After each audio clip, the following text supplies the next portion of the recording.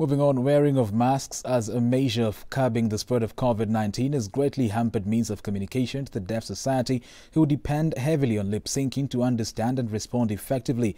Now, as Robert Ouma reports, the deaf community give as an optional way to ensure communication with them remains effective even amid the pandemic. Ever since the pandemic struck the country early last year, many sectors have stagnated in their operations and the deaf community was not left behind. Not all deaf people are totally mute.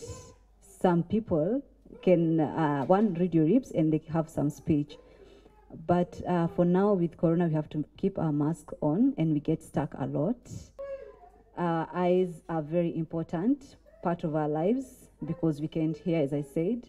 The same way you see our eyes work even as our ears. That's the most important thing for us.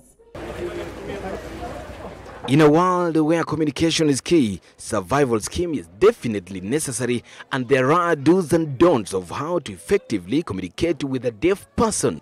And you want to talk to them, the first thing is that you tap them so that they can look at you and you have a communication.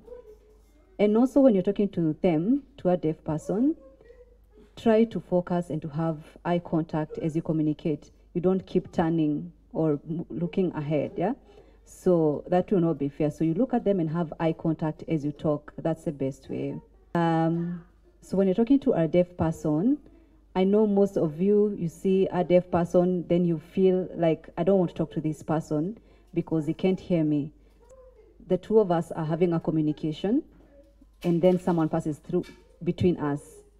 For deaf people, this is rude. It means that you don't respect people when you pass in between them. To them, lighting is key. So I can even use my phone, yes, and then we can communicate, like just to light us. So you don't shine the light on their face.